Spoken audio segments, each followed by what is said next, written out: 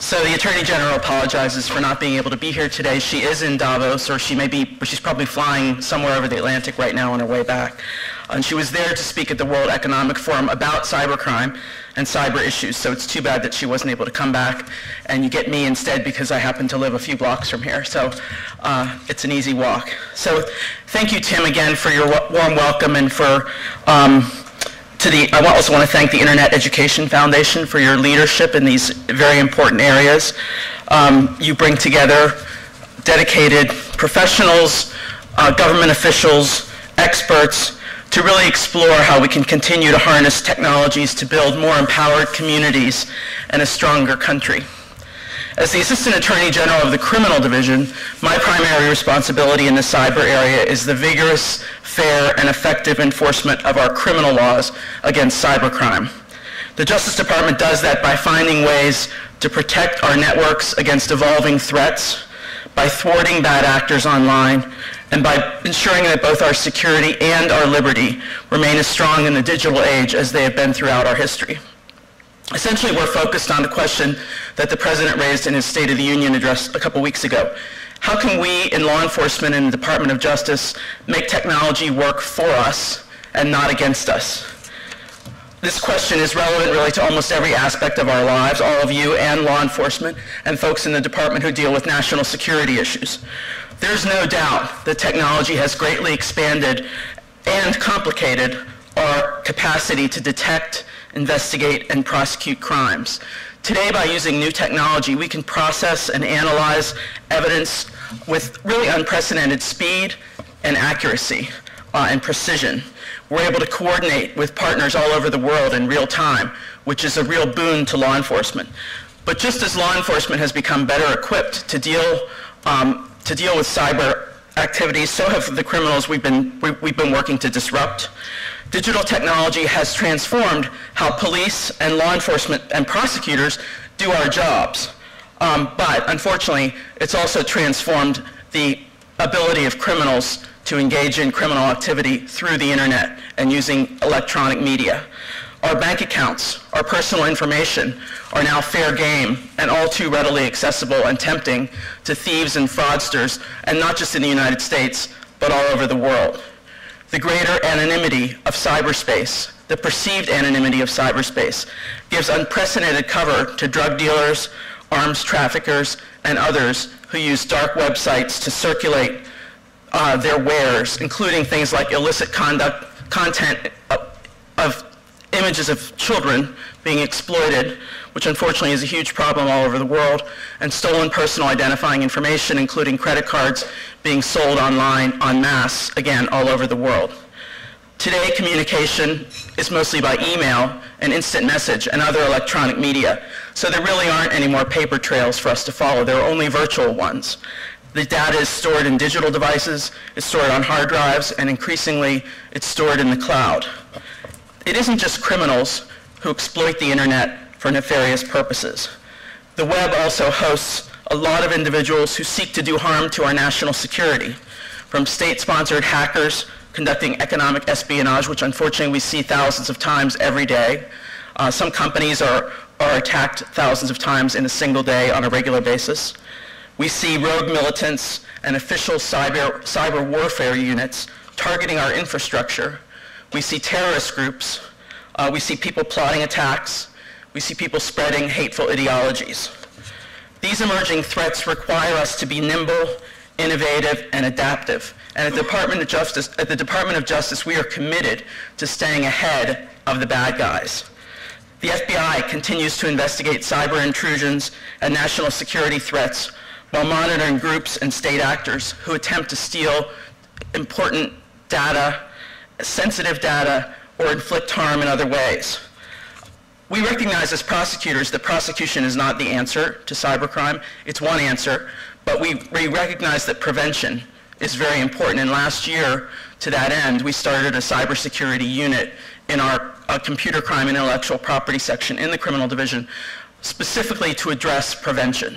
And that unit works very closely with their experienced prosecutors in that unit who are really fluent in the law, in policy, and in the technology of cybercrime and cybercrime prevention. The cybersecurity unit works very closely with data security experts from the private sector, as well as other companies, to prevent cyber attacks and to prevent data breaches. They work to educate businesses, small and large, on best practices in cybersecurity and how to protect data and avoid breaches. There's a tremendous hunger for knowledge about cybersecurity, and we've had several forums that we've organized with the unit, and they've all sold out, well, not sold out because they're free, but they've all been standing room only, and we've had to turn people away. So it's really, really important, and we recognize that we have something to contribute not only on the prosecution side, but on the prevention side. Of course, our work in the cybercrime area is enhanced by our work with very expert law enforcement agents. I mentioned the FBI already, but we also work with Secret Service, Homeland Security, the Postal Inspection Service, and even ATF, which has a new means of tracking illegal gun sales over the internet. These are all very important steps to protect our online information and to combat crime here in the United States. But as I said earlier, and as you all know, the internet is not a United States issue. Cybercrime is not a United States issue, it's a world issue. So as a result, we have to reach beyond our borders to partner with other countries. And we've done exactly that. We've partnered not just with the countries you might expect, but also with a lot of other countries in other parts of the world besides Europe, where we have strong partnerships. We've embedded, the FBI last year embedded 3 permanent cyber assistant legal attaches in the UK, Canada, and Australia to help facilitate information sharing and improve cooperation on investigations, real-time cooperation on investigations, and to build stronger relationships. The criminal division has recently placed cyber prosecutors with Eurojust in The Hague and also in Southeast Asia. Again, these positions will help to improve cooperation, real-time cooperation on law enforcement investigations and strengthen relationships among law enforcement all over the world. We've also created a cyber unit in the Criminal Division's Office of International Affairs. The Office of International Affairs is responsible for responding to requests for electronic evidence from foreign authorities. Those requests have increased by 1,000% in the last decade.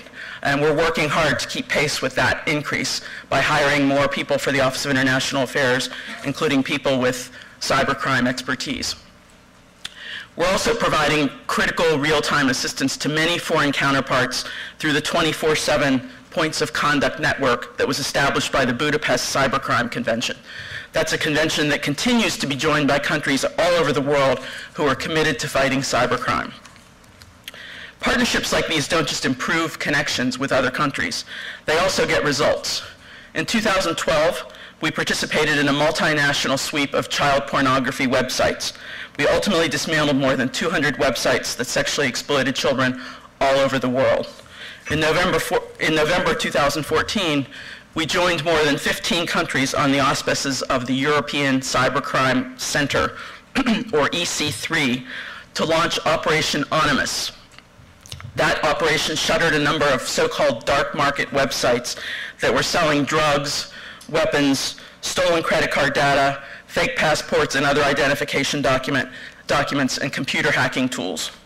This past July, in a joint effort with EC3, we shut down the Dark Code Hacking Forum. That's an underground site where hackers met to buy and sell and trade malicious software, botnets, intrusion tools, and stolen personal information.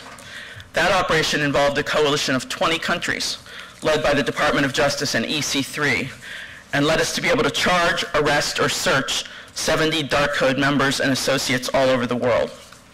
And again, we're working with countries really everywhere because countries all over the world recognize that cybercrime is their problem too, and that we're really kind of all in this together. So we're working with a lot of non-traditional partners, including countries like from Eastern Europe, Southeast Asia, Latin America, really all over the world. We're going to continue to do that. We're going to continue to work with foreign law enforcement agencies to prevent and prosecute groups that use the internet for crime and for exploitation. Of course, as we seek to ensure the safety and integrity of our devices, our databases, and our networks, it's also crucial that we work with the people who create those products, with the executives, the entrepreneurs, the engineers, and the companies that make America's technology industry the envy of the world. Our collaboration with the private sector has been instrumental in a range of very important victories, including the takedown in 2014 of the Game Over Zeus botnet. That was an operation where technology and data security companies played a key role, and we're committed to building on those successes and to continuing to work with the private sector. That's why the Attorney General has been meeting regularly with industry leaders from all over the country to foster cooperation and discuss very urgent issues. And in fact, last week when she was at the World Economic Forum, where she may still be in Davos, she joined with industry leaders to endorse recommendations for enhancing public-private partnerships. Continue to reach out to representatives of the technology industry, and our door is always open to discussing new ideas, to combating cybercrime, to combating other problems like online extremism, which, as you can imagine, is a very significant problem. One area where cooperation between the government and the private sector is critically important is in addressing the growing problem that we in the government have, which is our inability to obtain critical information in electronic form, even when we have a court-authorized warrant letting us do that. This is the problem that you hear referred to, I'm sure you're all familiar with it, called going dark. While we still rely on physical evidence, as you can imagine in the 21st century, that kind of evidence, handwritten notes, documents, file cabinets full of paperwork, is growing scarcer by the day.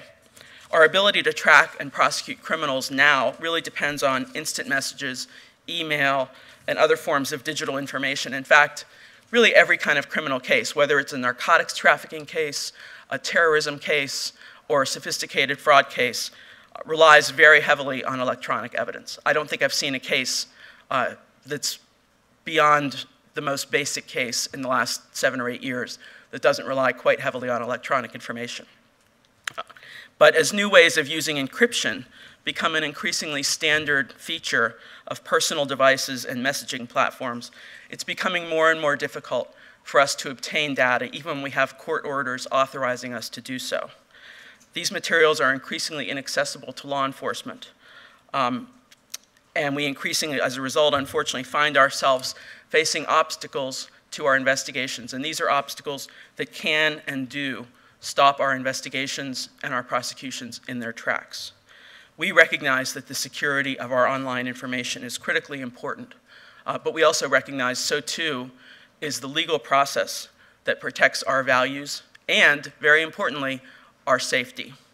These are complementary priorities. They are not competing priorities.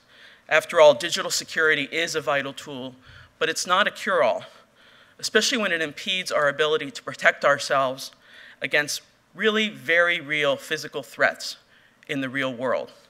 The Department of Justice is completely dedicated to obtaining judicial authorization when we seek electronic evidence. We've done that and we continue to do that.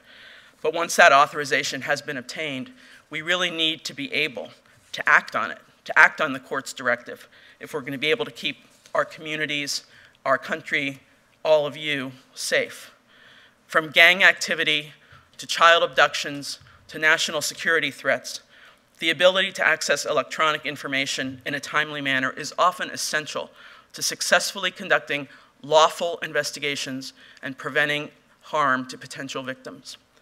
As the FBI director recently said, in May, in Garland, Texas, 2 terrorists attempted to kill a lot of people.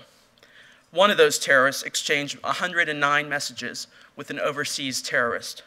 We have no idea what he said because it was encrypted. That's a big problem, and it's a problem we're going to have to figure out a way to deal with. That's why the Justice Department, along with organizations like the International Association of Chiefs of Police, the National District Attorneys Association, and the Major Cities Chiefs Association, feel very strongly that there needs to be a way for law enforcement to retrieve critical information in cases where it's necessary and where it's authorized by a court. We're committed to working with companies, with innovators, with leaders, and problem solvers like you, all of you, to figure out how we can best meet this need, because this is really a public need. It's a need that we all have, and it's a need that we all need to work to address. Of Of course, our interest in working with you extends well beyond that issue. The internet has so fundamentally changed the way we all live our lives that we recognize that institutions like law enforcement also have to evolve. As we seek to adapt to the new reality that we face, we really value and want to tap into your creativity, your expertise, your leadership. All of that can help us ensure that the innovations we enjoy will benefit and protect the American people and not those who would harm us. Because believe me, there are a lot of people out there who seek to harm us, who seek to steal our money, steal our information, damage our national security, damage our data, damage our infrastructure. We understand that this is no easy task. We understand that these are difficult, novel challenges. But what makes us confident about our ability to succeed is that throughout our history, this country has always found a way to move forward while retaining the values who make us uniquely who we are. And we're certain that we'll find a way to do that again in the digital age. I want to thank you for your cooperation in that effort and for your commitment to our shared goals. I look forward to all that we can accomplish together in the weeks and months and years ahead. And thank you for having me. Thank you for coming in here. I know it probably hasn't been easy for a lot of you to get here, so I very much appreciate you coming. And again, apologies that the Attorney General herself could not be here. Thank you.